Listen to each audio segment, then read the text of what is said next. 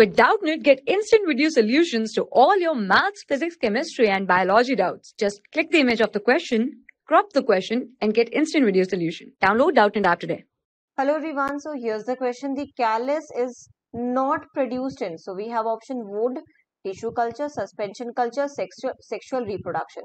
So what happens in the wound? In the wounds, what happens? The all WBCs, the fibers, platelets, WBCs will come initially and they will start the process of inflammation, but the fibers, platelets, they will combine together and they will form a mass of the cell which is called as the callus.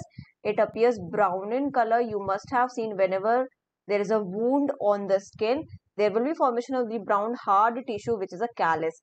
Okay, and it is made up of the platelets and the fibers. Next is the tissue culture. In the tissue culture, when we take any cell, and that cell is mostly the meristematic cell. It is mostly the meristematic cell.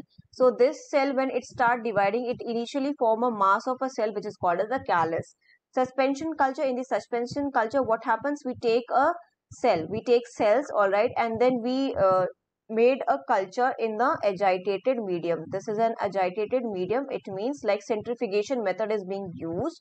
In this also, when cells start dividing, they form a callus. But in the sexual reproduction, callus is not formed, rather a zygote is formed. After the combination of the male and the female gametes, the zygote is formed, not the callus is formed. So correct answer over here will be the sexual reproduction. Thank you.